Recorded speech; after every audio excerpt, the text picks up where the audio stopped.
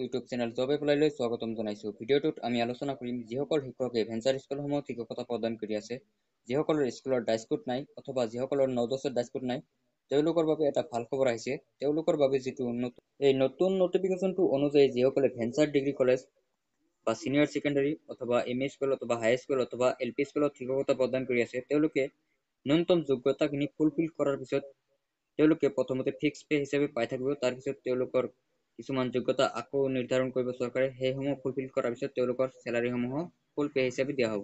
এই বিষয়ে নটিফিকেশনটোত বিশেষভাৱে আলোচনা কৰা হৈছে, গতিকে আমি ভিডিঅ'টোত আলোচনা কৰিম। ভিডিঅ'টো শেষলৈকে চাই ল'ব। তেওঁলোকৰ স্কুলসমূহ প্ৰাধিকৰণ কৰাৰ ক্ষেত্ৰত আগতে যিবোৰ নিয়ম কানুন প্ৰণয়ন কৰিছিল চৰকাৰে, সেই বিষয়ে এটা নতুন নটিফিকেশন আহিছে। নটিফিকেশনটোৰ ক্ষেত্ৰত আপোনালোকৰ স্কুলসমূহ প্ৰাধিকৰণ কৰাৰ ক্ষেত্ৰত কোনবোৰ পইণ্টৰ ওপৰত চৰকাৰে গুৰুত্ব প্ৰদান কৰিব, সেই বিষয়ে এটা নতুন নটিফিকেশন আহিছে। নটিফিকেশনটো আমি ভিডিঅ'টোত একেলগে আলোচনা কৰিম। ভিডিঅ'টো প্ৰথমৰ পৰা শেষলৈকে চাই ল'ব। ভিডিঅ'টো ভাল লাগিলে লাইক কৰিব, বন্ধুসকলৰ সৈতে শ্বেয়াৰ কৰিব বেছিকৈ, যাতে সকলোৱে গম পায়। আৰু এনেধৰণৰ আপডেটসমূহ পাই থাকিবলৈ চেনেলটো ছাবস্ক্ৰাইব কৰিব, লগতে প্ৰেছ কৰি দিব বেল আইকনটো। গতিকে যিটো নিউজ নটিফিকেশন আহিছে নতুনকৈ, এনেধৰণৰ ভিডিঅ'সমূহ পাবলৈ চেনেলটো ছাবস্ক্ৰাইব কৰক, লগতে থকা বেল আইকনটো প্ৰেছ কৰক। বেল আইকনটো প্ৰেছ কৰাৰ লগে লগে ওপৰত চাব এটা বেল আইকন আহিছে, ইয়াতে প্ৰেছ কৰি দিয়ক। বেল আইকনটো প্ৰেছ কৰিলে আপোনালোকে ভিডিঅ'সমূহ নিয়মিতভাৱে পাই থাকিব। যদি কোনোবাই এতিয়ালৈকে বেল আইকনটো প্ৰেছ কৰা নাই, সোনকালে প্ৰেছ কৰি লওক। ধন্যবাদ। নটিফিকেশন আহিছে। নটিফিকেশনটোৰ হেডলাইনটোত লিখা আছে এনেধৰণে: অসম ৰাজপত্ৰ দি এছাম গেজেট অসাধাৰণ এক্সট্ৰাঅৰ্ডিনাৰী প্ৰাপ্ত কৰ্তৃপক্ষৰ দ্বাৰা প্ৰকাশিত। ইয়াত আপোনালোকে হেডলাইনটোত এনেধৰণে দেখিবলৈ পাইছে। তাৰপিছত ইয়াৰ নেক্সট পেজটোত লিখা আছে government of Assam অৰ্ডাৰ্ড by governor লিজিসলেটিভ department লিজিসলেটিভ branch Dispur. তাৰপিছত ইয়াৰ নেক্সট পেজটোত লিখিছে দি Assam education প্ৰভিন্সিয়েলাইজেশ্যন of services of non teaching staff of venture educational institution. ইয়াত আপোনালোকে ইয়াৰ লাষ্ট পেজটো তেনেধৰণে দেখিবলৈ পালে। তাৰপিছত ইয়াৰ যিটো নেক্সট পেজ, ইয়াতে লিখা আছে two প্ৰভিন্সিয়েলাইজ the services of non teaching staff of the venture educational institution in the state of Assam, whereas it is expedient to provincialize the service of non-teaching staff of venture education institution in Assam State. ইয়াতে কি কি যোগ্যতা লাগিব, ইয়াতে condition কি কি লাগিব, ইয়াতে আপোনালোকে এক নম্বৰ দেখিবলৈ পাইছে। This may be called the Assam Education Provincialized of Services of Non-Teaching Staff of Venture Educational Institution. ইয়াতে আপোনালোকৰ কি কি যোগ্যতা লাগিব, ইয়াতে আপোনালোকে চাব দেখিবলৈ পাইছে। ইয়াতে 2 নম্বৰত লিখিছে is it extend to the whole of Assam, মানে ইয়াতে যিবোৰ ক্ৰাইটেৰিয়া উল্লেখ কৰিছে এইবোৰ গোটেই অসমৰ বাবে প্ৰযোজ্য হ'ব। ইয়াতে 3 নম্বৰত লিখিছে it shall come into force on such date as the state government may be notification in official gazette appoint different dates may be appoint for different provisions এনেধৰণৰ definitions. Number 2, ইয়াতে 1 নম্বৰ পইণ্টত লিখিছে in this act unless context otherwise requires. ইয়াতে কি কি লাগিব, ইয়াতে a number পইণ্টত চাব base school means either an existing provincialized or venture education institution. ইয়াতে যেহেতু ভেঞ্চাৰ স্কুলৰ কথা কোৱা হৈছে, ইয়াতে আপোনালোকৰ সাৰ্ভিসসমূহ প্ৰভিন্সিয়েলাইজ হোৱা নাই এতিয়ালৈকে। এই ক্ষেত্ৰত ইয়াতে আপোনালোকৰ যিটো যোগ্যতা সেইটো লাগিব স্কুলৰ ক্ষেত্ৰত within radius of 1 kilometer in case of lower primary school. ইয়াতে মানে যিটো গভৰ্ণমেণ্ট স্কুল আছে তাৰ পৰা 1 কিলোমিটাৰ দূৰত থাকিব লাগিব লোৱাৰ প্ৰাইমাৰী স্কুলসমূহ। তাৰপিছত within radius 3 kilometers in case of upper primary school, ইয়াতে 3 কিলোমিটাৰ মানে আপাৰ প্ৰাইমাৰী স্কুলৰ ক্ষেত্ৰত দূৰত্ব থাকিব লাগিব। তাৰপিছত ইয়াতে হাই স্কুলৰ ক্ষেত্ৰত লিখা আছে 5 কিলোমিটাৰ, ইয়াতে 5 কিলোমিটাৰ দূৰত থাকিব লাগিব হাই স্কুলসমূহ। তাৰপিছত ইয়াতে লিখিছে 7 kilometre in case of higher secondary school or senior secondary school within process satisfactory norms. ইয়াতে আপোনালোকৰ যিটো হায়াৰ সেকেন্ডাৰী বা হায়াৰ মাদ্ৰাসা আছে তেওঁলোকৰ ক্ষেত্ৰত ইয়াতে 7 কিলোমিটাৰ দূৰত্ব থাকিব লাগিব। প্ৰাথমিক স্কুলৰ পৰা 7 কিলোমিটাৰ দূৰত্ব থাকিব লাগিব হায়াৰ সেকেন্ডাৰী বা হাই মাদ্ৰাসাসমূহ বা হাই স্কুলসমূহ। তাৰপিছত ইয়াৰ প্ৰথম কন্ডিশনটো চালে, তাৰপিছত 2 নম্বৰ পইণ্টত লিখিছে district scrutiny committee means the district scrutiny committee constituted under section 7 for each district to recommend names of venture education institution along with the names of non teaching staff. ইয়াতে আপোনালোকৰ ডিস্ট্ৰিক্টসমূহত যিটো স্ক্ৰুটিনি কমিটি গঠন কৰা হৈছে ইয়াতে আপোনালোকৰ স্কুলসমূহ চালি চাই আছে, আপোনালোকৰ স্কুলসমূহৰ কণ্ডিশ্যন কেনেকুৱা, কোনটো স্কুলৰ ডকুমেণ্ট শ্বৰ্টেজ আছে সেইসমূহ চালি চাব এই স্ক্ৰুটিনি কমিটিয়ে। তাৰপিছত ইয়াৰে যিটো চি নম্বৰ পইণ্ট, ইয়াতে আপোনালোকে দেখিবলৈ পাব ডাইচ কোড। ইয়াতে মই আগতে কৈছোঁ ডাইচ কোডৰ কথাটো। ইয়াতে ডাইচ কোড লিখিছে mains district information system for educational code prepared by Sarva Shiksha Abhijan Assam as available in records National University of Educational Planning and Administration New Delhi।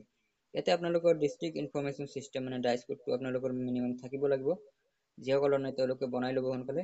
তাৰপিছত ইয়াতে D number পইণ্টত লিখিছে employ means include all service non teaching staff of venture educational institution. ইয়াতে আপোনালোকৰ staff কেইজন আছে L P স্কুলৰ ক্ষেত্ৰত, এম ই স্কুলৰ ক্ষেত্ৰত, হাই স্কুলৰ ক্ষেত্ৰত, সেই অনুযায়ী আপোনালোকৰ পোষ্টসমূহ প্ৰথমতে প্ৰাদেশিকৰণ কৰিব, কিন্তু ফিক্স পে হিচাপে পাই থাকিব আপোনালোকে। তাৰপিছত ইয়াতে আপোনালোকৰ জইনিংটো হ'ব লাগিব ফাৰ্ষ্ট ডে অফ জানুৱাৰী 2011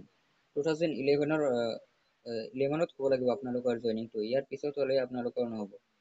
ইয়াতে ই নম্বৰ পইণ্টত হৈছে non teaching staff means and includes librarian, assistant librarian. এইটো মানে যিটো হায়াৰ ছেকেণ্ডাৰী বা মানে হাই স্কুলসমূহৰ ক্ষেত্ৰত এইটো লেবৰেটৰীৰ কথা কৈছে। ইয়াতে তেওঁলোকৰ ক্ষেত্ৰত যিবোৰ পদ আছে সেইসমূহ প্ৰাধিকৰণ কৰিব চৰকাৰে। তাৰপিছত ইয়াতে এক নম্বৰ পইণ্টত চাব provincialisation means taking over liabilities for payment of fixed salary। ইয়াতে মই আগতে কৈছোঁ আপোনালোকে ফিক্স চেলাৰী হিচাপে পাব প্ৰথমতে। তাৰপিছত আপোনালোকৰ যিটো যোগ্যতা চৰকাৰে আকৌ নিৰ্ধাৰণ কৰিব সেইসমূহ ফুলফিল কৰাৰ পিছত আপোনালোকে ফুল পেমেণ্ট হ'ব, মানে ফুল পে পাব। ইয়াতে জি নম্বৰ পইণ্টত চাব provincialise school, provincialise college means an existing provincialized school or college or venture educational institution whereas in the services of teachers, tutors are provincialized under the Assam Educational Service Act। মানে এইটো আইনৰ অধীনত যিসকলৰ মানে provincial হ'ব তেওঁলোকৰ ক্ষেত্ৰত এই কথাষাৰ কৈছে। তাৰপিছত ইয়াতে এচ নম্বৰ পইণ্টত লিখিছে schedule means the schedule append state government means state government in Assam concerned educational department। ইয়াতে elementary education department in case of primary, ইয়াতে এল পি স্কুলৰ কথা কোৱা হৈছে। upper primary school, secondary education department in case of secondary, higher secondary school and senior secondary school, higher educational department in case of degree college। ইয়াতে আপোনালোকৰ upper primary পৰা আৰম্ভ কৰি ইয়াতে ডিগ্ৰী কলেজলৈকে উল্লেখ কৰিছে, প্ৰথমতে উল্লেখ কৰিছে লোৱাৰ প্ৰাইমাৰীৰ কথা। তাৰপিছত ইয়াতে জে নম্বৰ পইণ্টত আছে ষ্টেট লেভেল স্ক্ৰুটনি কমিটি, মানে যিটো স্ক্ৰুটনি কমিটি সেইটোতো গঠন কৰা হৈছে অলৰেডি। তাৰপিছত আপোনালোকৰ স্কুলসমূহ চালি চাই আছে তেওঁলোকে স্ক্ৰুটনি কমিটিৰ সদস্যসকলে। তাৰপিছত ইয়াৰে যিটো লাষ্ট পইণ্ট এইটো লিখা আছে কে number point venture degree college means degree college ইম্পাৰ্টিং educational beyond class 12। ইয়াতে হায়াৰ ছেকেণ্ডাৰী মানে 12 ক্লাছলৈকে যিসকলৰ মানে কলেজ তেওঁলোকৰ এইটো থাকিব লাগিব 1-1-2006 চনৰ আগত স্থাপিত হ'ব লাগিব। এইটো সকলোৰে ক্ষেত্ৰত একেই ক্ৰাইটেৰিয়া, মানে ভেঞ্চাৰ হাই স্কুল, ভেঞ্চাৰ ডিগ্ৰী কলেজ অথবা এম ই স্কুল অথবা এল পি স্কুল সকলোৰে 1-1-2006 চনৰ আগত স্থাপিত থাকিব লাগিব স্কুলসমূহ।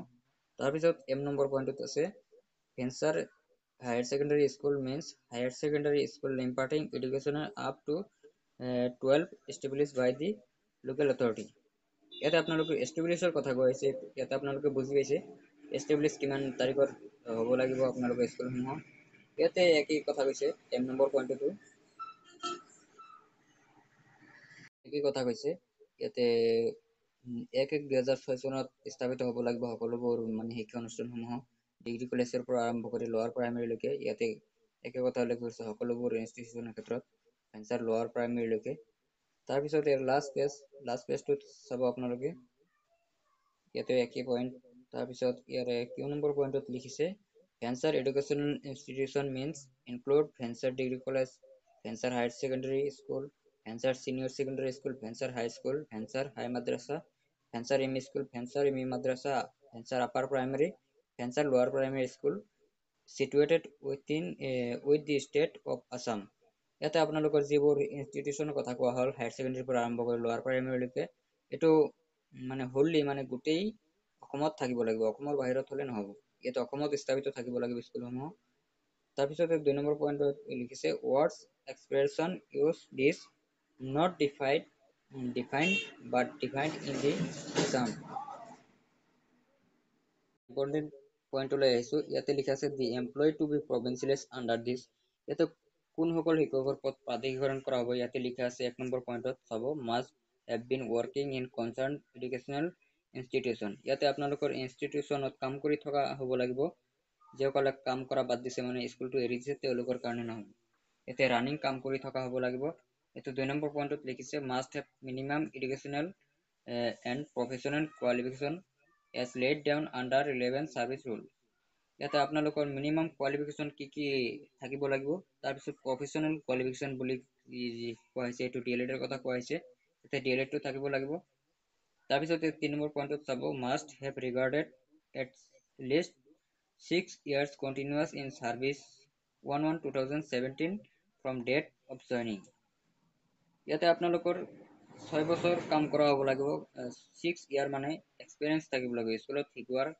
6 বছৰ দক্ষতা থাকিব লাগিব আপোনালোকৰ তাৰপিছত ইয়াৰ লাষ্ট পেজটোত লিখিছে the non teaching staff whose service have been provincialized under this shall get fixed pay ইয়াতে আগতে কোৱা হৈছে আপোনালোকে ফিক্স পে আমো পাই থাকিব যিসকলৰ প্ৰথম প্ৰাধিকৰণ কৰিব তেওঁলোকে ফিক্স পে পাব প্ৰথমতে ইয়াৰ আৰু মেইন বিষয়বস্তু এইখিনি আছিল গতিকে ভিডিওটো আপোনালোকে বেছিকৈ শেয়াৰ কৰিব যাতে সকলোৱে গম পায় আৰু এনে ধৰণৰ আপডেট পাই থাকিলে চেনেলটো সাবস্ক্ৰাইব কৰিব লগতে প্ৰেছ কৰি দিব বেল আইকনটো গতিকে ভিডিওটো চোৱাৰ বাবে অশেষ ধন্যবাদ